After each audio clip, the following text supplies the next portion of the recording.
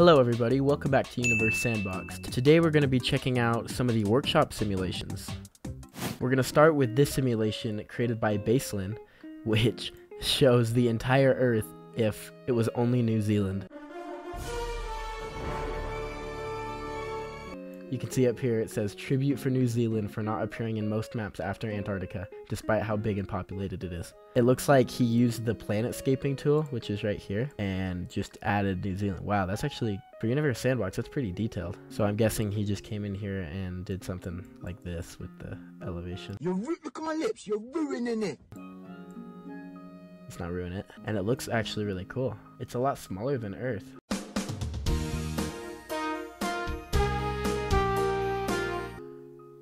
If we put an Earth next to it, we can see that. I guess it's just the size of New Zealand, which is really actually pretty cool. And there can be life on here, so perfect. I guess 5% of New Zealand is inhabited. Next we have a recreation of Jupiter. So if we take a look in here, we can see that in the appearance tab, the bands right here, look how many there are. This is a lot more detailed than the one that's just default in the game. And you can look at the detail on these, like up here. These bands are actually really, really cool. All the way down. You can see all of the little rings in here. And it's got their big red spot, as Jupiter always does.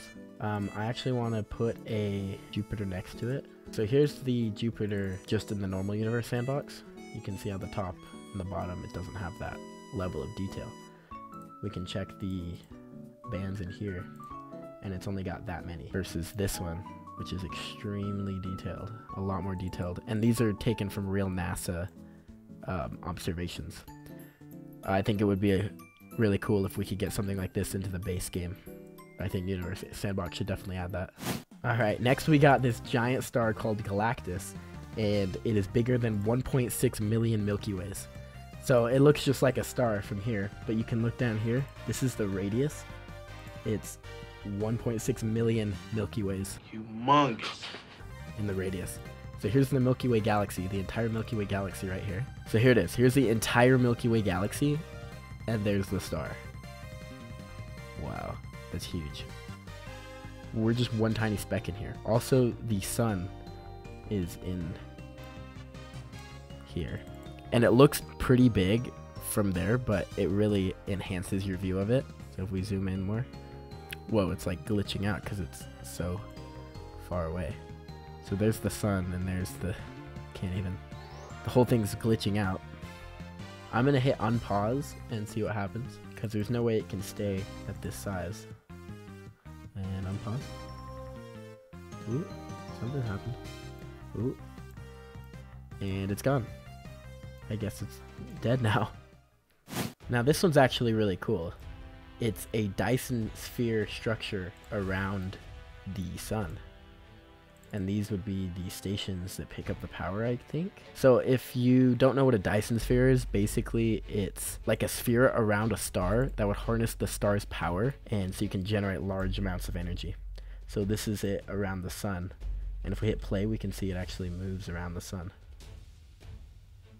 Very impressive. I don't think I would be able to do that.